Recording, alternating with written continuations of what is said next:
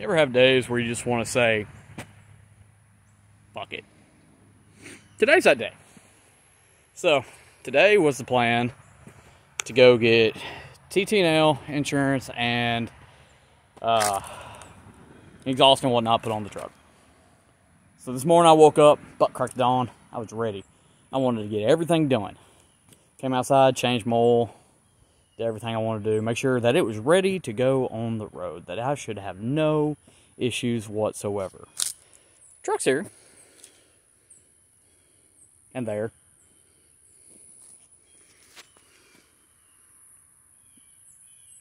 Ignore that one. The green one is for the Monte Carlo, but that hood, that's the fender and interliner. We're going to walk you over there to that.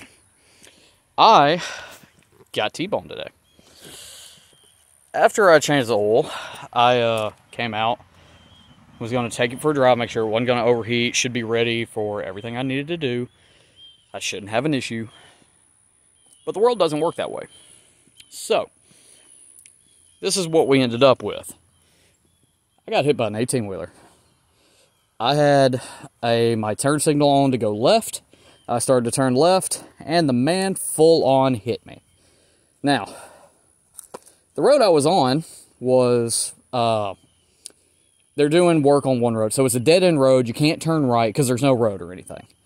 You can, however, turn left and make a whole loop. I was taking it down a back road, sideway, where nobody, I don't even know if y'all could see any of that, just in case. I'm going to do a little bit better. Sorry, I will get better at this. I was going to take it for a side drive, and just make sure it didn't overheat. I wasn't going to have any issues. It didn't shake. It didn't do anything it wasn't supposed to do. That I should be completely fine. That is not what happened. And I tell you, I turned left. I was going to go left. This dude swung his brakes on no horn, no nothing, and swerved into the left lane. Instead of going right, he would have avoided me, or paying attention and doing what he should have done. Dude hit me, then got out and proceeded to scream at me and ask me why did I turn left when I had my turn signal on to go right.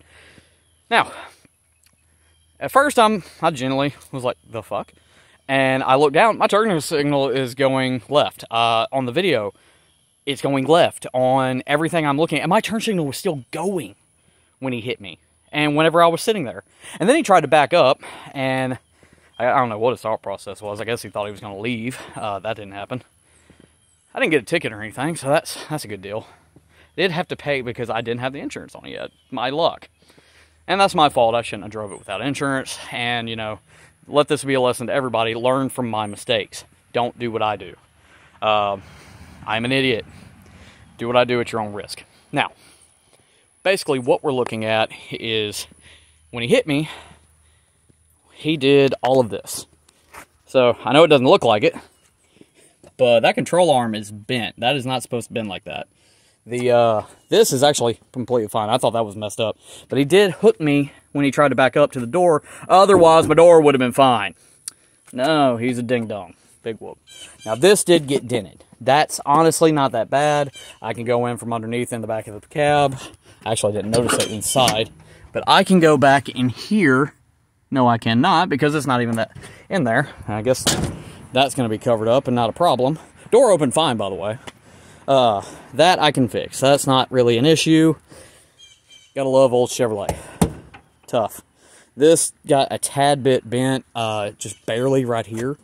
And honestly, I'm not sure how. I guess just crease, but I can pull that back out. That's not a problem. The fender was bad. I needed to replace the suspension because, believe it or not, it was actually doing this where it was shaking beforehand, or that honestly could have just been the spindle loose. It's getting replaced now anyway, but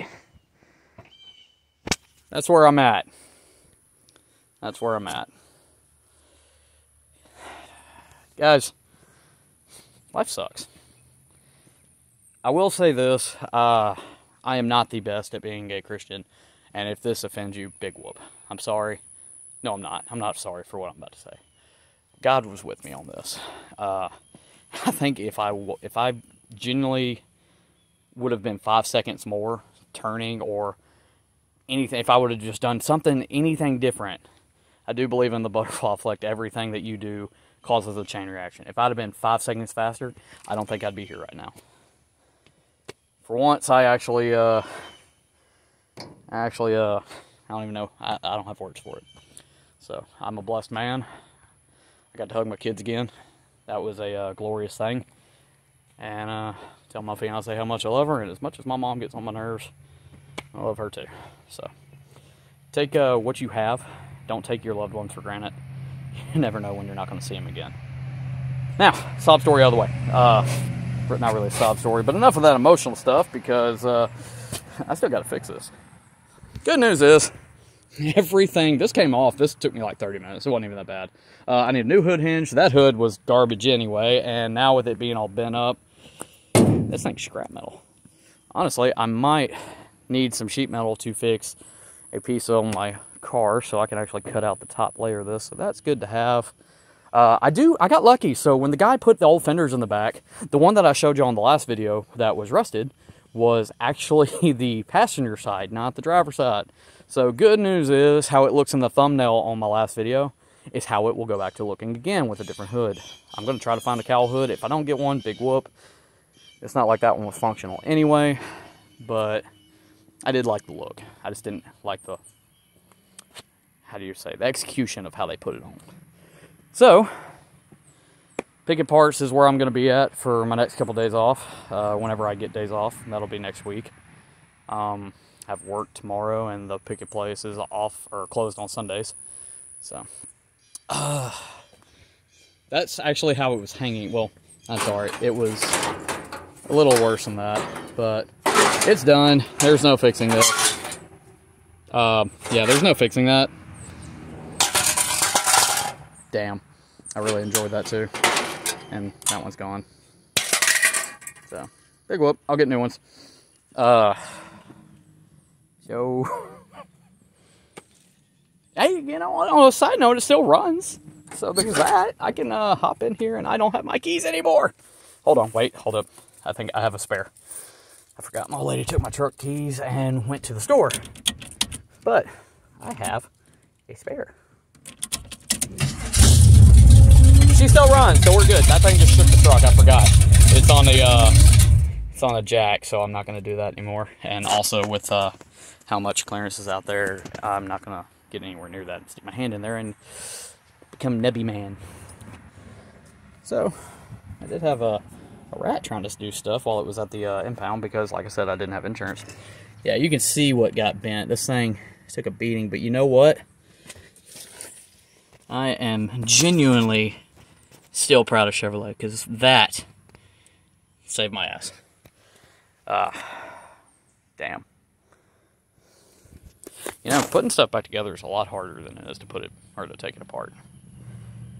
So, gonna go over the list, and this will be stuff I do over the next couple of videos of me putting things back together because this could happen to anybody, or you might just need to replace the stuff on yours. So, if you want to watch how I do things horribly, the stupid way, you can watch that. Now, the door, I don't know if every single C10 is exactly the same door. I don't remember if the bylines exactly line up from the 70s to the 80s. I think they do. I'm not right. Big whoop. But this door had to be replaced anyway because I did tell you all about the crunchy. And the bottom of it's rusting through. And it is going, well, you can't see it now, but it was on this side of the door, which surprisingly stayed in place very well. But you know what? It is what it is. It sucks that it happened. It sucks that it happened again to me because this isn't the first time I've got hit in one of my hot rods of no fault of my own. I think I've put a short on of my lime green 73 Dodge Dart. I actually got rear-ended in that car right before I got the Monte Carlos that I had, the 72 and this 70. And the guy that hit me hit and ran. Now, when they called him, he had great insurance and a like prison high, or not a prison high, like a bank heist duffel bag of cocaine, and then bailed out the next day. Crazy world we live in. So, shit happens. Thing is, do we let it sit or do we fix it? And I am not ever gonna say it, but I'm not gonna let it just sit here.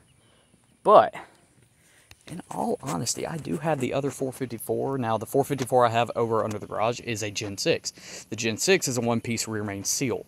That means that the oil pan is very specific if you're trying to put it into a body, which means they only make 2, and they sit around $1,400 to $1,600 after tax. You're almost to $2,000. $2,000 is expensive for an oil pan, and I'm not paying that. But the Gen 6 454 will place perfectly in place of this one. And I could take this 454, which is not a Gen 6, it's an RV motorhome engine, and I know I could get a new pan for it, for a car, new pickup, old pump, stuff like that, plop it in the Monte Carlo, and have 2 big block cars. Now, I don't know if I want to do that. I am very picky on what I really want to do with this Monte Carlo. I've talked to my buddy Kai. He's actually on I'm sorry, it's been a long day. I'm losing train of thought. But basically, he is on my subscription stuff. So if you look into who I'm subscribed to, you can actually see he is one of the ones I'm on. And then you'll see some of the another guy I watch, and then this one thing that I just love to watch because it's hilarious. Anyway, now I've talked to him about swapping that Gen 6 big block over to him for the actual numbers matching engine that was in my Monte Carlo. Now, I'm not trying to make this the Monte Carlo video, because by no means is it.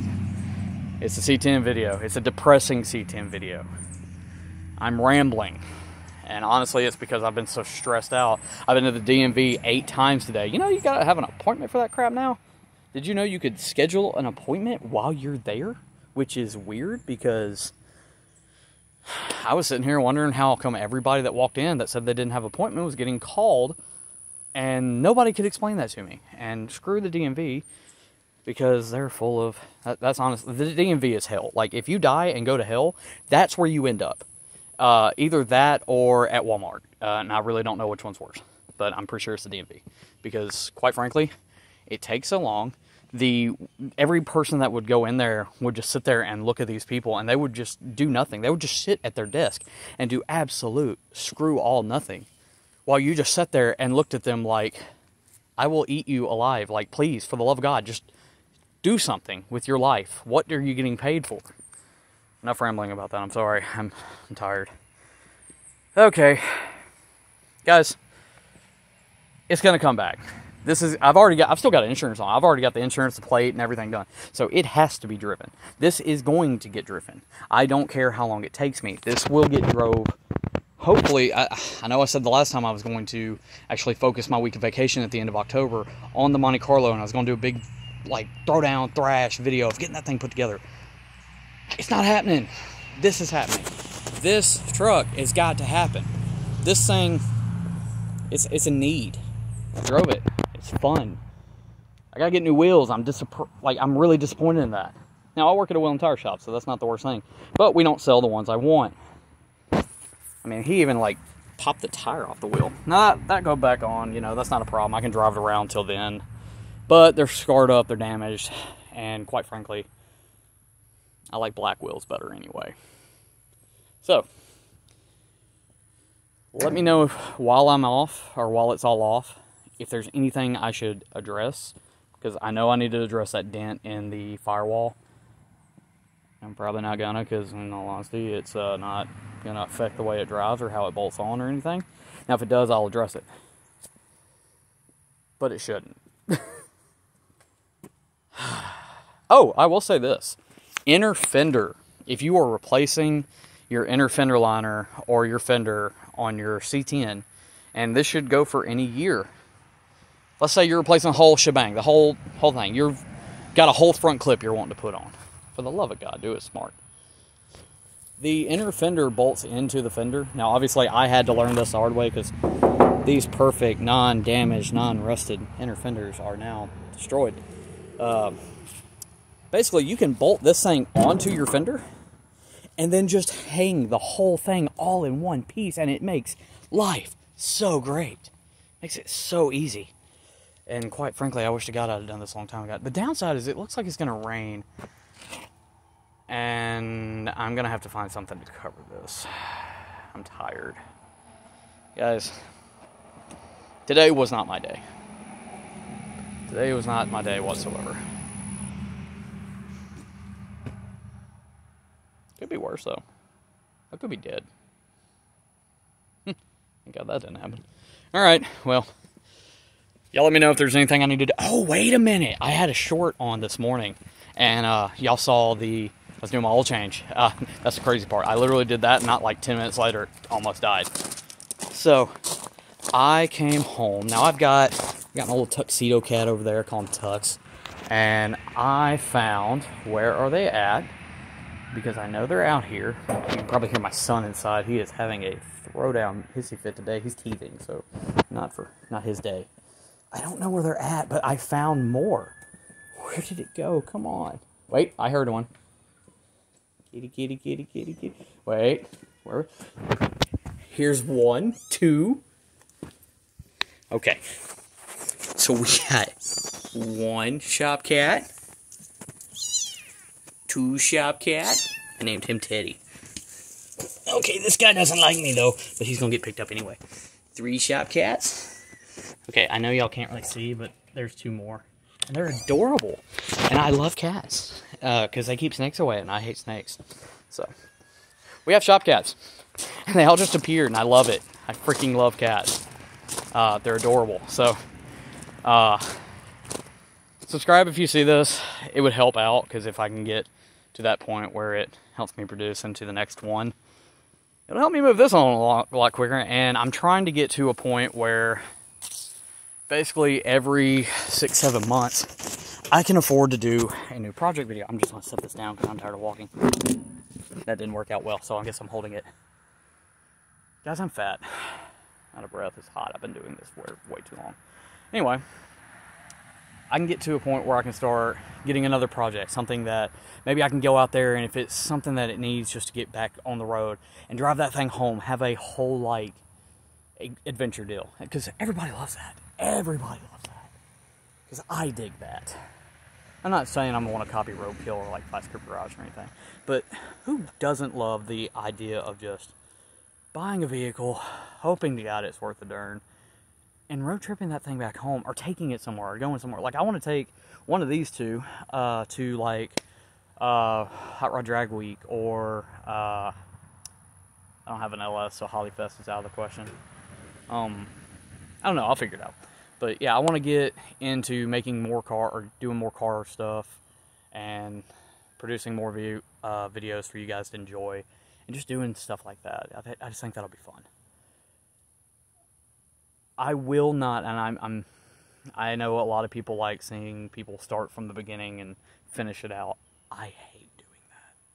Like, I hate it. The Monte Carlo is the only one I'm doing on that. That was a shell when I bought it, besides the engine, but the engine didn't want to run, the transmission didn't want to run. But there was nothing in it, besides a ripped up seat. This is the only car I'm going to do that just... You got to redo the whole thing. I don't do restoring stuff. I always said I wanted to do things that were running, just get it right, or don't get it right, really. Just good enough. That's literally my whole motto. GED, it's that good enough degree. I got my whole diploma, but you know what? If you got your GED, it's good enough, dog. Anyway, that's what I want to be. It's more fun. That's how I've always lived my life. That's how I've done all my hot rods. And the Monte Carlo I have now is just, it's my dream car. That's what I want to do. I was honestly going to try to drive this truck home, but Sunday my insurance company was closed. Couldn't do it. It's what it is. And that was going to be a long drive and in a place I'm not familiar with, so that might have been a bad idea. So I'm glad that didn't happen. I'm going to shut up now. I'm going to let you guys go. And you know what? I'll see you on the next one. Oh my God, that's a lot. Okay, I will see y'all on the next one. I'm going to go before I get stung, because last thing y'all want to see is me just laying down on the floor, not breathing. Adios, guys. And next time you see me, I'll be putting stuff back together.